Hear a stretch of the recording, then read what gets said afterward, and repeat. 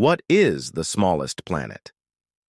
When you think of the smallest planet, you might immediately think of Pluto.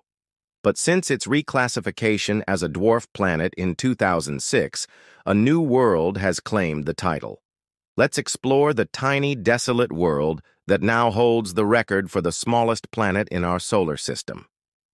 The Pluto debate. Let's talk about Pluto. Once considered the smallest planet, it was reclassified as a dwarf planet after the discovery of other similar objects beyond its orbit. This left the way open for a new record holder, a world much closer to our Sun. The true record holder now for the reveal. The smallest planet is Mercury. With a diameter of only about 3,032 miles, it is not much bigger than Earth's moon. In fact, two of the moons in our solar system are even larger than Mercury, a world of extremes.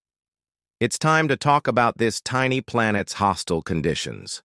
Despite its size, Mercury is a world of incredible extremes. Its day side can reach a scorching 800 degrees Fahrenheit, hot enough to melt lead.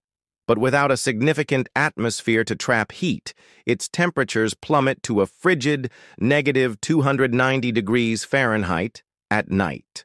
A sun-scorched past.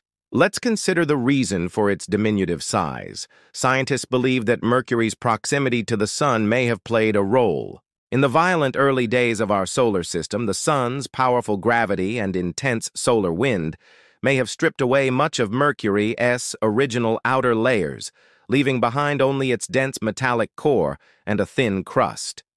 So, the smallest planet is no longer Pluto, but Mercury, a tiny world of incredible extremes. Its small size and desolate landscape are a testament to the powerful shaping forces of our Sun, a planetary underdog surviving on the very edge of the solar furnace.